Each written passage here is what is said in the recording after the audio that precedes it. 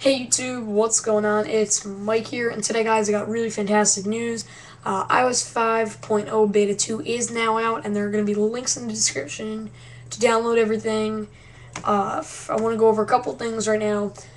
Okay, now you're going to get links in the description to a site, Mr. AJ's Tech, who's going to give you links to all of the iDevices that can run iOS 5.0 Beta 2, so you're going to get links for that. Plus you're going to get links to iTunes 10.5 Beta 2.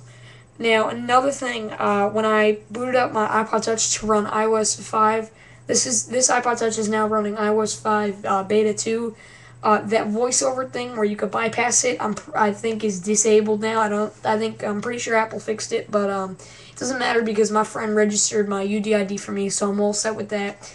But I don't think you can do it anymore, so you do need to be a registered developer. But links are going to be in the description if you can't get them for some reason. If you need them, everything's going to be in the description, like I said, for Mr. AJ's Tech. There are a few new features. The main one is now that you could sync OTA with iTunes. That's a pretty good feature. And the software updates thing that was fixed. So that's another really good thing.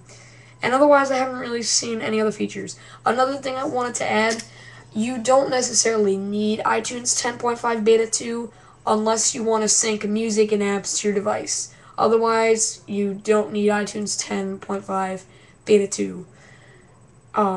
You can set up your device with it. You don't necessarily need it.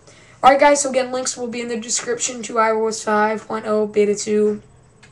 And on Monday, you'll get a full review of iOS 5. Thanks for watching, guys. Peace.